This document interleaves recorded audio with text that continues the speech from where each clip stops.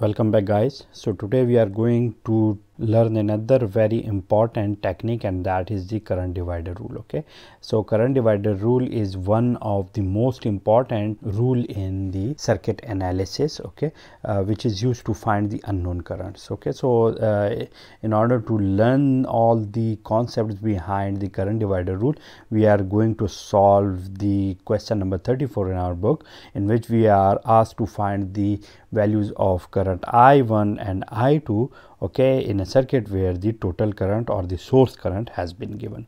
So in order to solve this question, let me represent I1 with the red color, while this I2 with this green color. Okay, what we have to do, we have to apply the current divider rule to find out the currents here. So in order to do it, let me represent my circuit with another circuit in which the impedances are represented by these blocks. Okay, so this is block number 1, and similarly here we have another block, and let me call the impedance of it is Z2. Okay, so this is Z2, this is Z1, and what we have to do, we have to find out the current I1. I am representing it with the red color as I have mentioned it here, and similarly I want to find out the current I2, okay, which I am going to solve by using the green color. So in order to find the value of I1, what I have to do,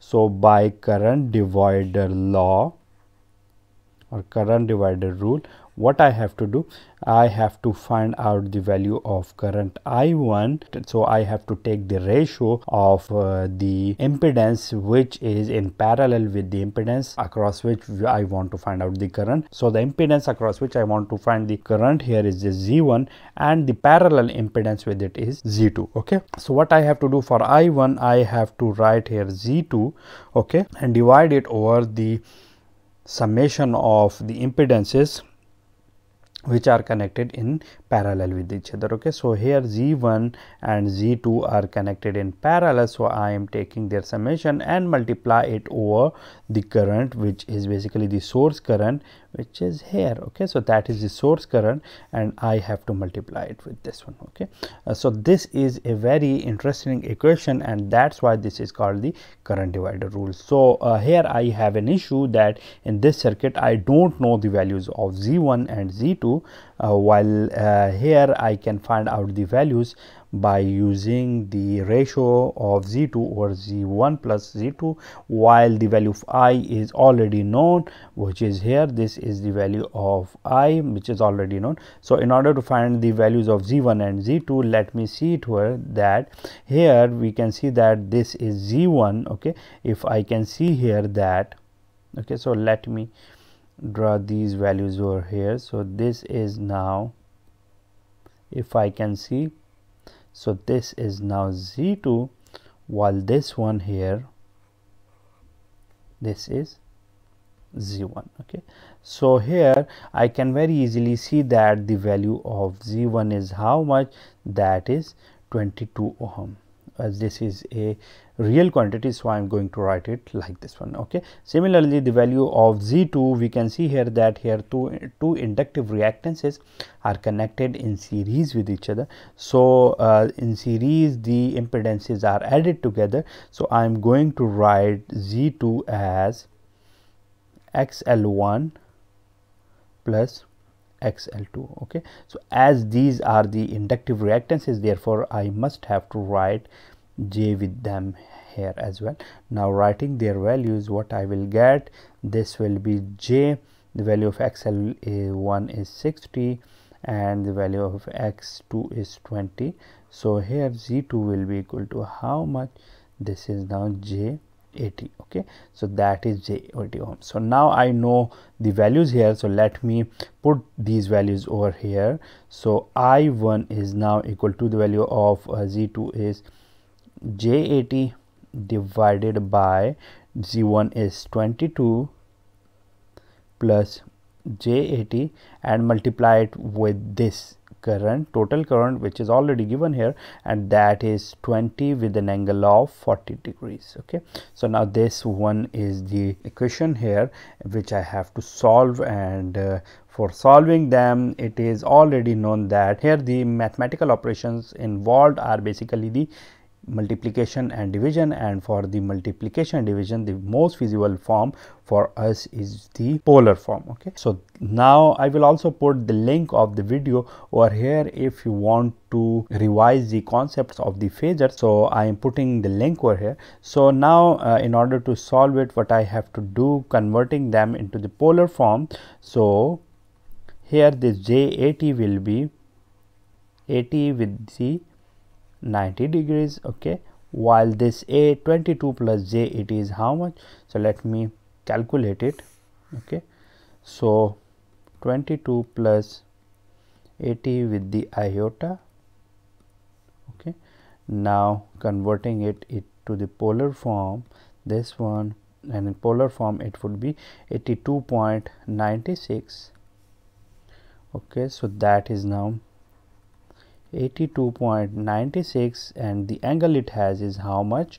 Angle is now here, so that is 74.62. 74.62 multiplied with the current, which is already in the polar form.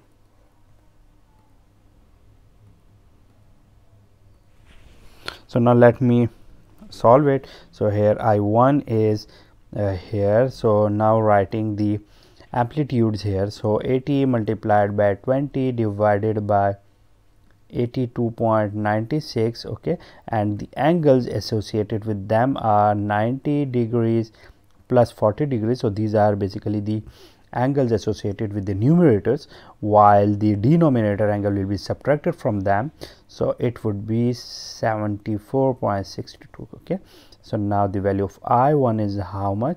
Let me calculate it. So 80 multiplied by 20 divided by 82.96, so it would be how much? That is 19.29. so 19.29 amperes. okay, and the angle it has is 90 plus 40 is 130. 130 minus 74.62, so 130 minus 74.62, how much would it be? It is now 55.38 degrees. okay, so that is the value of current which I had to find out here. So I have very easily find out the value of current I1 by using the current divider law here. okay, now in order to find the value of the current I2, let me use the green marker here. So in order to do it, what I have to do, let me write the formula for the current divider law. So I2 is now how much? So the I2 current is flowing through the impedance Z2, so therefore I have to take the value of Z1 which is in parallel with the Z2, so Z1 then divided over the summation of the impedances and multiply it with the total current. So the same values here. Now writing the values here, so the value of Z1 is how much? The value of Z1 is, we can see here that this is 22 ohm.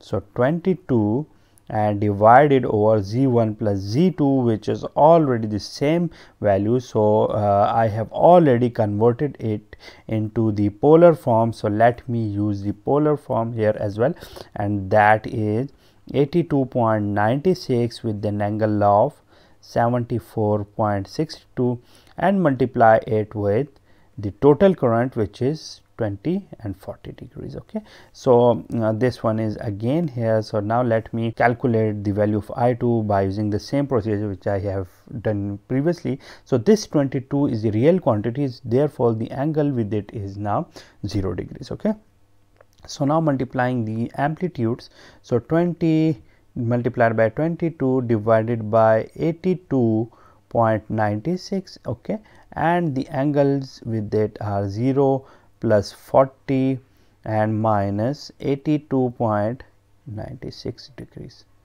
okay, so let me calculate it. So I2 is how much? let me calculate it. So it would be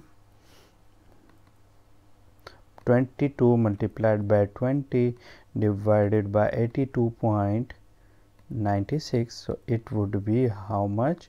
That is 5.3 amps. So this is now